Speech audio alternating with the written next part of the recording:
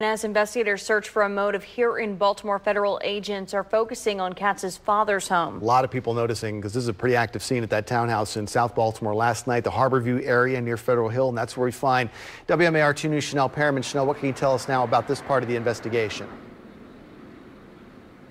Oh, Christian, it's a completely different scene here this morning than it was yesterday. We are right outside of the development where federal agents spent several hours searching through the home of the gunman's father. Now, FBI and ATF agents here in Baltimore are assisting with the investigation, and they were seen coming in and out of a South Baltimore townhome. And according to property records, that townhome is owned by Richard Katz. Neighbors say he is the father of the gunman, 24-year-old David Katz. He lives on Harbor Island Walk right off a key highway not too far from the Inner Harbor. Neighbors say they didn't know the family too well.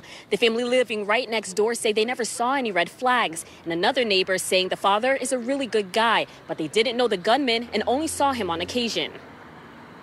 Wow, I've seen this guy somewhere, but I didn't really know him personally. I feel sorry to his family and parents. They are pretty quiet. They keep to themselves. I see them coming and going from the house, and we say hi to each other, but other than that, don't know too much about them.